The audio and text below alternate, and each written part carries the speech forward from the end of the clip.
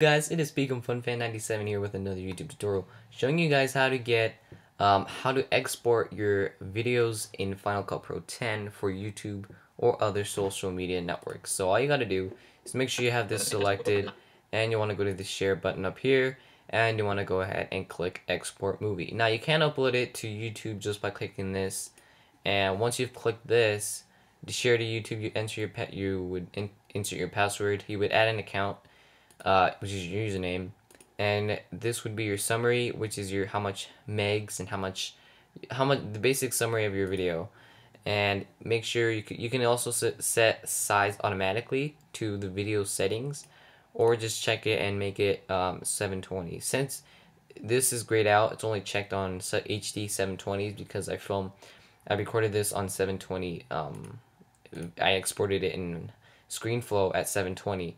Unless you exported it at 1080 in ScreenFlow, then you can have the 1080 feature. But in this case, I'm going to be showing you how to just export it onto your laptop or other media device. So all you got to do is just click Export Movie. And what this does is basically exports it with QuickTime, and this would give you a preview. You can just move your cursor around the video, and it'll give you a preview of what it's going to look like after it's exported. And all you got to do is go to the export and go to current settings. Make sure that it is at current settings, and after export you can open it with whatever app you want. And you want to make sure you want video and audio, unless you just want the video. And the summaries, again, how much your basic summary of your video. You kind of click next, but this doesn't give you the much features. So what you want to do is click share, and you want to go to looks like you want to go to, I'm not sure if this is iMovie or something else. Let's see. So you want to go to share, and you want to go to, yeah, so go ahead and click share, export using compressor settings, but you have to have this enabled or something like that. I'm not sure how you would export it, but you can just export it just like a normal movie if you wanted to. Make sure this is at, well, to upload it to YouTube and make the file size a bit smaller, it's just by going to H.264, which is a MP4 file format.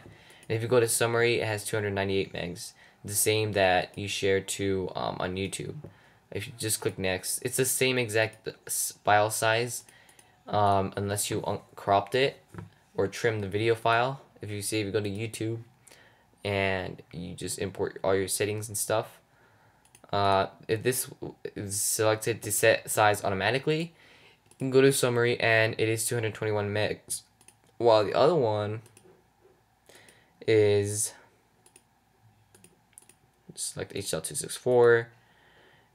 This one has a bigger video file because it's only being saved as .move, not H.264. But I mean, it is H.264, but for some reason